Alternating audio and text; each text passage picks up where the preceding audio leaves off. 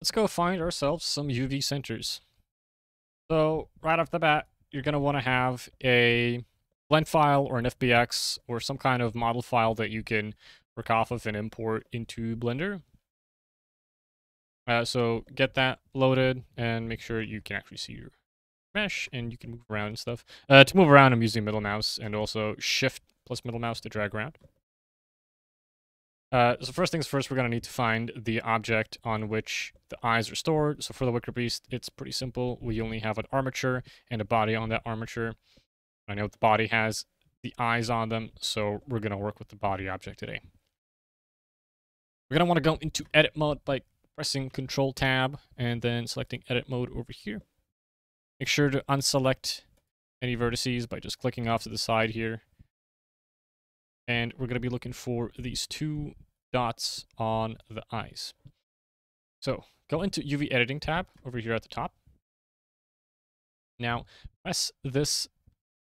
These like two arrow, like this button that has like two arrows over here on the top left. You're going to want to click that. You're going to see this giant spaghetti mess of vertices and dots. We're going to want to ignore that, and we're going to need to find the UV centers using this. It's not that scary.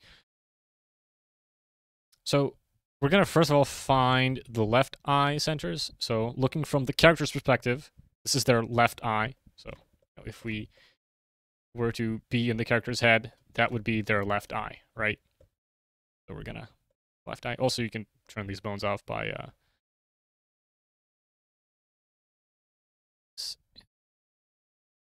out of here. Right. So click on the left eye center vertex. And if you have this option turned on, you're going to see it highlight over here.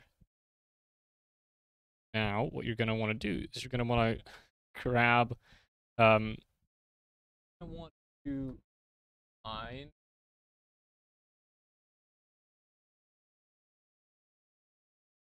there we go, this little stupid arrow over here to the side. I had to roll off to the side. You're going to want to find the stupid little tiny arrow off the side here. I want to click on it and drag it. Make sure you grab the arrow and not the side panel. Grab the arrow, drag it out. I'm going to have this side panel over here. And what you're going to want to do, again, make sure you've got the vertex selected. You're going to want to navigate to UV vertex and open this up. And this is going to give you the UV centers. So we are going to select the eye, drag this out, and click on UV vertex. And now we're going to copy these into our left eye X and left eye Y. And now we have the set up. Again, repeat the same process for the right eye now. Select the vertex and copy values.